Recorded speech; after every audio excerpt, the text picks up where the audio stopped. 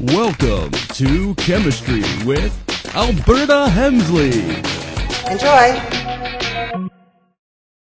I'm Alberta Hemsley, and I'm a chemistry teacher with Cincinnati Public Schools at Withrow International High School in Cincinnati, Ohio. Today I'm going to be talking to you about distillation of water, and I have here a setup where I'm distilling water. Here I have a hot plate and I am boiling water, and the water goes from a liquid to a vapor, and then the vapor goes down the inside of this tube here, and it comes out as a clear vapor because the larger molecules that are in this first flask are being left behind. They do not evaporate at this temperature. So the food coloring that I have in there is being left behind, and what I have here is beautiful clear water. It's the same kind of water that you can buy in your store called distilled water. And here in Ohio, this is a good thing to have sometimes, especially for equipment like irons that get that crusty stuff around the edge.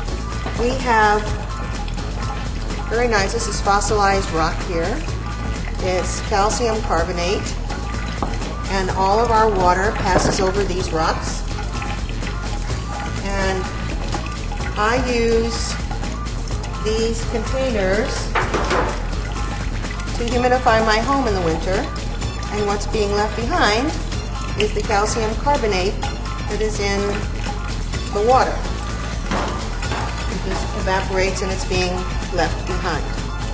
So our distillation setup goes from liquid, vapor to liquid. Let me just show you the cooling mechanism here. I'm going to turn the water off.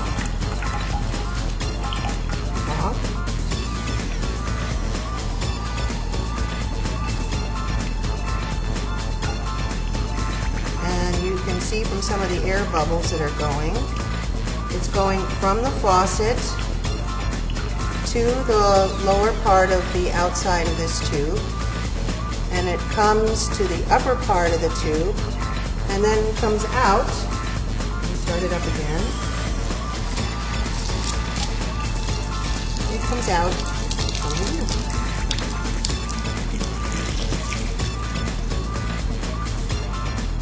Let me just show you again what this condenser does. The condenser is just a tube that goes down the middle of another tube. Here it's a vapor.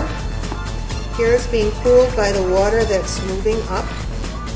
And down here, the coolness of the water has changed it back into a liquid again. And there we have it. Distillation of water. Enjoy!